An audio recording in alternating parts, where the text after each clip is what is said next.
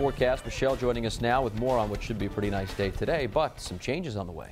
Yeah, not bad for today, Patrick. We're still storm free, but we are watching a coastal storm that will develop and slowly move past our area Wednesday into Friday. Let's go ahead and start off though this morning with a hello to some new friends at the Baldwin Elementary School in Pawtucket. I was out there yesterday as a mystery reader to Mrs. Streichler's first grade class. It was a lot of fun to be out there. Read one of my favorite books, Cloudy with a Chance of Meatballs, and a great group of kids. So thank you for the invitation to come out there.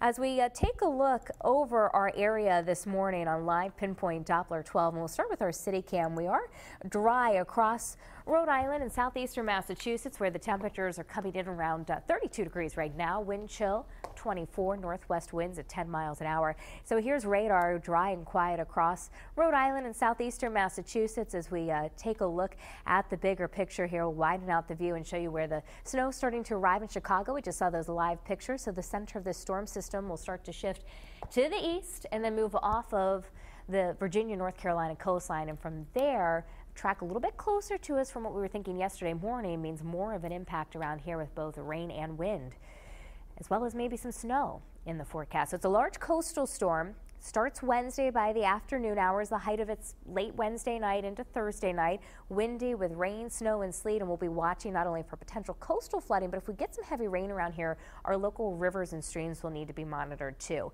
About 32 degrees in Providence, Newport's at 32, westerly around 31. Futurecast for the rest of the afternoon. High temperatures today around 44, mixture of clouds and sunshine. Tonight down to about 33.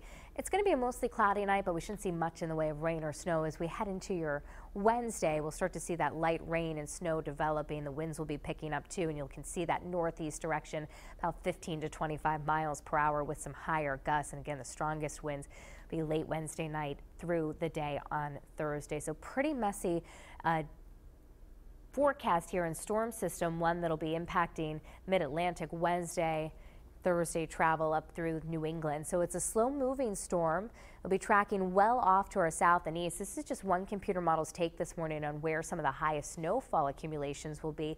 And don't pay as much attention to the amount of snow that this is forecasting, but where you see these deeper purples and reds, you can see inland areas have a higher chance of accumulating snow than closer to the coastline. Closer to the coast, we're thinking mostly rain and sleet, and that's exactly what our futurecast shows. So this is taking us through Wednesday, 4 o'clock in the afternoon Wednesday, starting to see some rain to the south, snow up to the north and west. And that rain-snow line may set up somewhere across Rhode Island and southeastern Massachusetts. Certainly further north that you go, the better the chance of seeing some heavy wet snowfall accumulations, and combined with the winds, could be looking at some power outages where we do see snowfall accumulations. Notice mostly green, especially south and east of Providence. So here's that 7-day futurecast. Stormy Wednesday, Thursday as well. We're still talking about the potential for some high tides to bring some minor coastal flooding. We'll be watching beach erosion. It's going to be an extended period of strong winds and rough surf, gusts 50 to 60 miles per hour. Friday, still maybe unsettled with snow showers in the morning, but looking like it'll clear out in time for the upcoming weekend.